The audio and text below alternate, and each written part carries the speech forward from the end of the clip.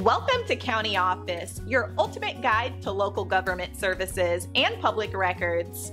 Let's get started. How to access Benton, Arkansas police reports. Ever wondered what the police in Benton, Arkansas are up to? Well, their reports aren't top secret. In fact, accessing police reports from Benton is quite straightforward. Whether you're a concerned citizen, a curious cat, or just someone with a keen interest in local happenings, getting your hands on these documents is easier than baking a pie, and almost as satisfying.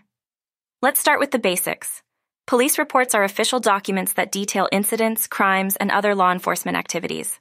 They're like a diary, but for cops, and they're public records. This means they're available to you, me, and anyone else who wants a peek. Now, how does one go about accessing these reports? First, you could march down to the Benton Police Department. There, you can request the documents in person. It's a little old school, but hey, some people like the personal touch. Alternatively, if you're more of a digital detective, the Benton Police Department has an online presence. Their website may have options for requesting reports electronically. It's quick, it's easy, and there's no need to leave your comfy chair. Remember, police reports can sometimes require a small fee. It's like buying a ticket to the information show. Also, there could be some forms to fill out. Nothing too scary, just a little paperwork to keep things in order. Lastly, if you're not sure where to start or if you hit a roadblock, resources like countyoffice.org are there to guide you.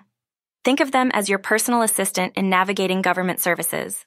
So there you have it. Whether you're in it for serious research or just a bit of light reading, accessing Benton's police reports is a breeze.